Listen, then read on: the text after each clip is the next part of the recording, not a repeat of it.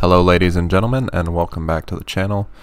We are here for War 4 technically, technically it's War 5 since War 4 got cancelled.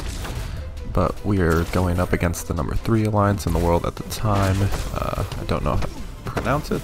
It's a Chinese alliance, I believe. First fight, really simple, Dr. Doom versus Annihilus, path 4. Going in here, power start 1, nullifies Rod, and it kind of just turns him off.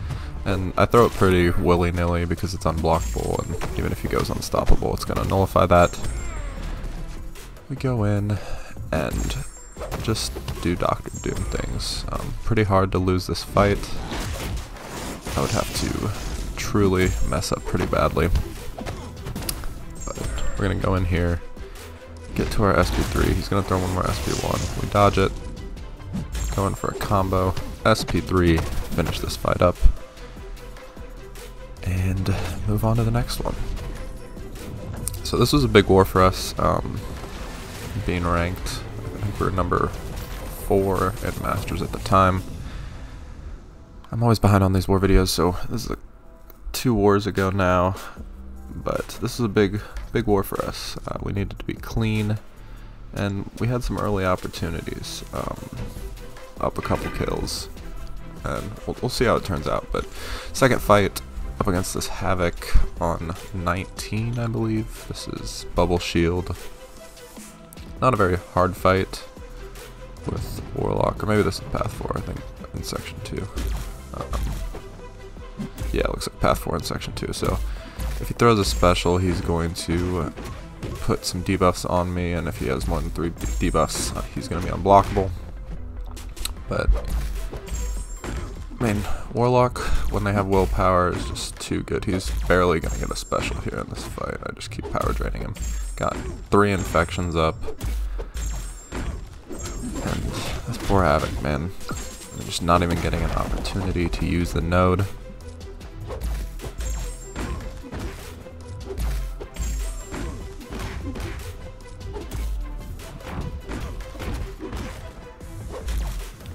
Just a few seconds here, we are going to be all cleaned up and ready to move on to the next fight.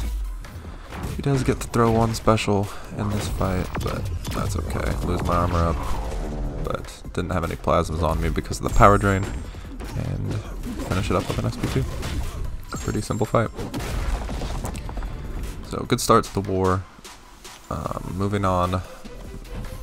I did take this fight a couple times now. It's a Knull on path 4, and taking it with Moleman, I boost pretty big and use power back boosts.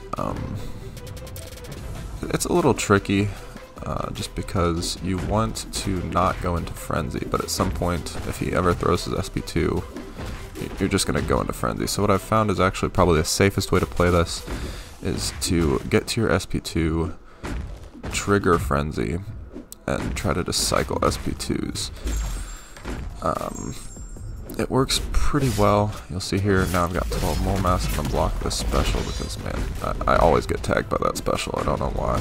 Even when I think I've got it timed right, that second part always connects. See there, got a lot of power back, holding block, gonna go back in for a combo, back up, hold block, throw another SP2. This one's almost gonna finish him, give me a lot of power. Hold block again. I don't want him to throw any specials. He goes unblockable here. I back up, hoping he would come in for a combo and I can intercept, but there's a weird thing with Knull's SP2 where the first part will connect, but then you'll actually be able to get away from it. So we actually finished the fight at 100% even after getting tagged, so it's a pretty safe fight. Now this fight, America Chavez here, probably don't send Doom. Relatively safe, I guess. Doom's so big and tanky, but there's a lot going on with Chavez and can easily go pretty poorly. So step 1, you don't want to counter her heavy in between hits initially. You want to let her finish it. See there, I lost my first indestructible boost. I was too far away. Mistimed my dash back on the SP1. The reason Doom is a little sketch in this fight is because her negative zone decreases all of your ability power gain, so that's his power steal, that's his on lights on a special one. You're still able to steal or I guess drain her power, but you don't get any of it. So, see here I throw an SP1, it does the normal Doom power drain, but you don't get very much of that power at all. So I'm trying to keep her away from SP2. That's where you can start to have some problems if she's unblockable. Yeah, it's a hard one for me to dex consistently. At this point, I'm still going for some intercepts just because I still have indestructible boost, but you'll see here in a second when she gets to an SP2 that is unblockable, I'm going to lose my indestructible boost, and then again, the name of the game is safety. I don't want to die, so I'm just going to take this fight slowly. I don't really need to intercept, I'm going to get it finished. It's better to finish than not die. So here comes the unblockable special. I'm too early on the dex. I take 2 hits and a decent amount of burst damage. But we're doing okay here. She's got 37% left and I've got 80, so I'm feeling good at this point. Just trying to consistently bait those SP1s. And kind of like Mysterio, she really loves to throw heavies. It seems like she's hard-coded to just throw as many heavies as possible. And it can be quite annoying, but as long as you know how to deal with her heavy in a bad situation, which you'll see in a second. Again, she's at SP2 here, and I want to drain her below SP2 so I don't take a huge unblockable special. So a lot of times when she has 2 bars of power, I will just back up and hold block and have her come in. So here I'm, again, just baiting SP1s, going back in, trying to control her power. There I'm, again, holding block. Back up, hold block, don't let her throw that special. Force blocking is a really underrated technique in this game. It can really help you control a matchup, even if you don't have a true power control champ. So 78-13 at this point, I'm feeling pretty good. Then she starts being a little weird.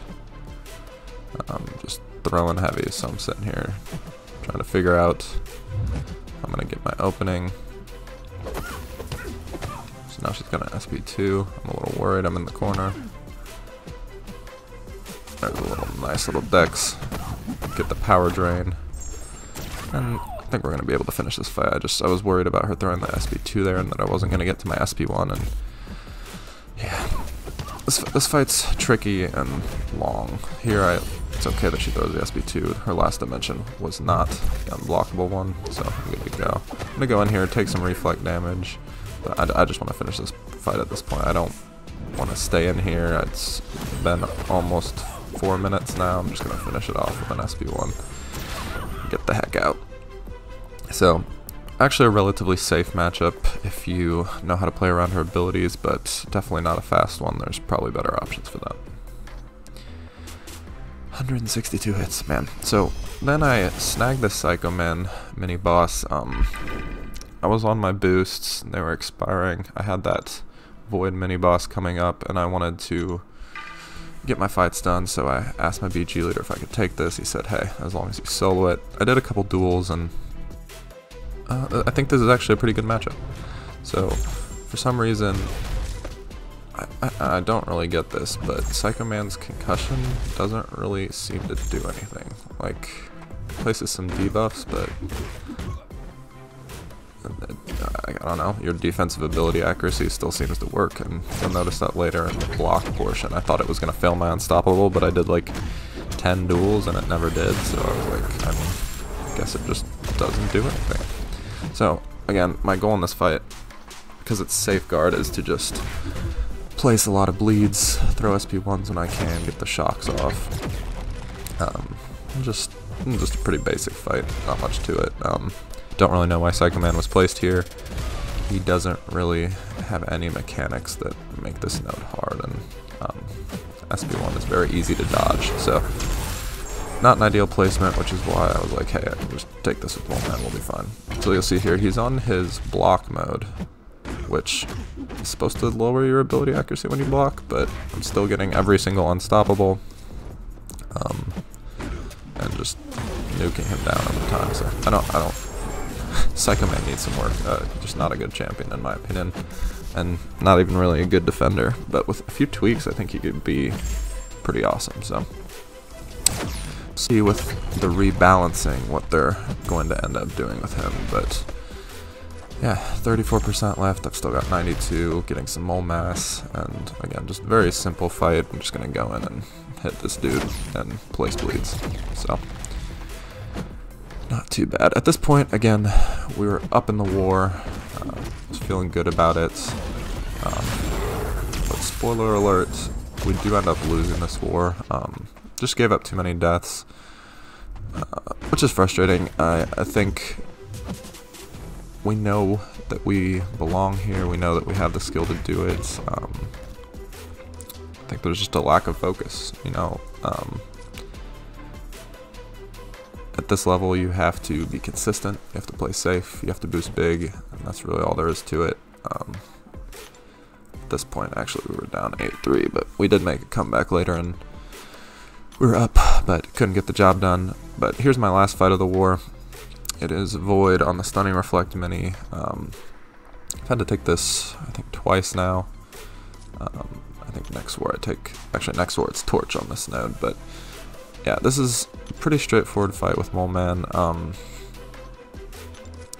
I practiced a lot against Void, countering the first hit of his heavy, which is really the safest way to do it. If you try to counter after the second hit, I at least get tagged a lot, so I'm gonna go in here, try to bait heavies until I have some mole mass, and then I'll just unstoppable counter. But yeah, I'm just chilling, holding block. I mess up with Dex there. I've been doing that a little bit too much recently. I need to tighten that up. I dash back and then they come in for another attack and I just get tagged, so need to figure out how to avoid that. But again, I boost big enough and I use indestructible boosts in almost every fight, so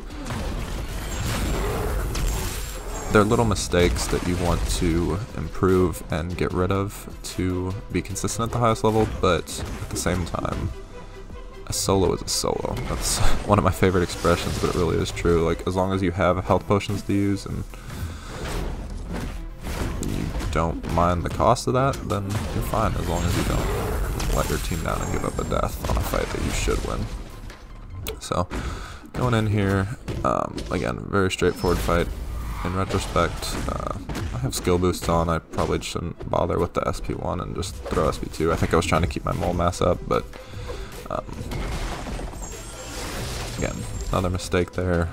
I backed up, thought I was out of range with the SP1, but got tagged by the first hit of it. But again, indestructible boost, very little impact on my health bar because of that, and we're getting this fight done. Again, just trying to make no more mistakes from here on out with the indestructible boost gone and finish up this fight. But yeah, I'll let this fight play out. Nothing really to it from here, and just talk about the goals for the rest of the season. Again, I'm a war behind now just because I'm a little late getting out these videos out, but we really are pushing for some of those top master spots, and at this level it's competitive, you know, and it's frustrating. People get upset when other people die, and people just want to win, man, and I get it. I want to win. I want to win every war, so I go out there and I try to do my part and win every fight, but the reality is, like, you just can't be perfect, and sometimes you lose wars, and you have to regroup and focus up for the next one. So at this point, 3-1 on the season. I'll try to get the next war video out on time so that I can catch up, but I appreciate you guys stopping by the channel. As always, hope you're doing well, and I hope to see you again in the next one. Later.